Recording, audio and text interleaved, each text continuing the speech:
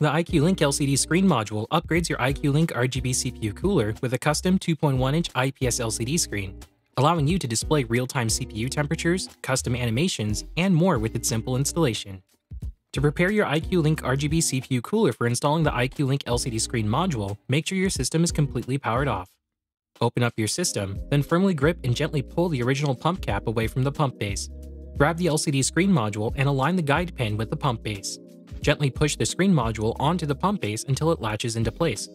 Now, connect the provided USB 9-pin to USB-C cable to the distribution hub on the iCUE Link RGB CPU Cooler and an available USB 2.0 header on your motherboard. You may also use the provided USB splitter cable to combine the USB 9-pin connectors from your iCUE Link RGB CPU Cooler and iCUE Link System Hub into one USB 2.0 header on your motherboard. With everything connected, you may close your system back up and power it on. Once your system is on and iCUE is running, you may be prompted to flash the latest firmware for both the iCUE Link System Hub and screen module. If not, check to make sure you're running the latest firmware for both.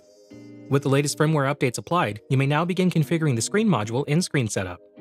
Screen Setup lets you configure a preset to display at-a-glance information from your system, or you can set a custom image or animation.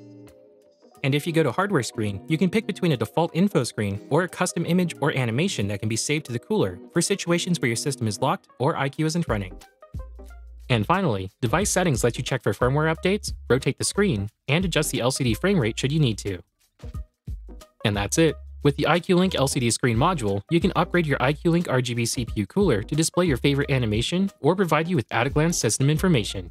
Thanks for watching.